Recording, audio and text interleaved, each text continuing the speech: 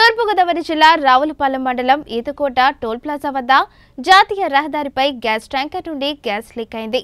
విశాఖపట్నం వైపు నుండి విజయవాడ వైపు వెళ్తున్న హెచ్పీ గ్యాస్ ట్యాంకర్ మండలంలోని రావులపాలెం మండలం ఈతకోట టోల్ ప్లాజా వద్దకు వచ్చేసరికి ఒక్కసారిగా గ్యాస్ లీక్ అయింది. ఇది గమనించిన లారీ డ్రైవర్ చాకచక్యంగా అక్కడికక్కడే లారీని నిలిపివేశాడు. దీంతో టోల్ ప్లాజా సిబ్బంది, స్థానికులు, వాహనదారులు ప్రాణభయంతో దూర ప్రాంతానికి పరుగులు తీశారు. స్థానికులు, టోల్ ప్లాజా సిబ్బంది, పోలీసులకు, ఫైర్ సిబ్బందికి సమాచారం అందించడంతో సంఘటనా స్థలానికి చేరుకుని ఎటువంటి అవాంఛనీయ సంఘటనలు జరగకుండా నివారణ చర్యలు చేపట్టారు.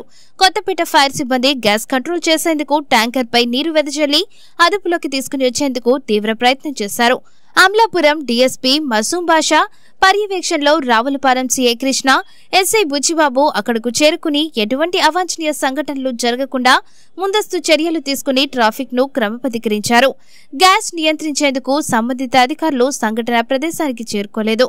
సుమారు 3 గంటల సేపు ఫైర్ సిబ్బంది, పోలీసులు గ్యాస్ ను అదుపులోకి తీసుకొచ్చేందుకు ప్రయత్నించారు.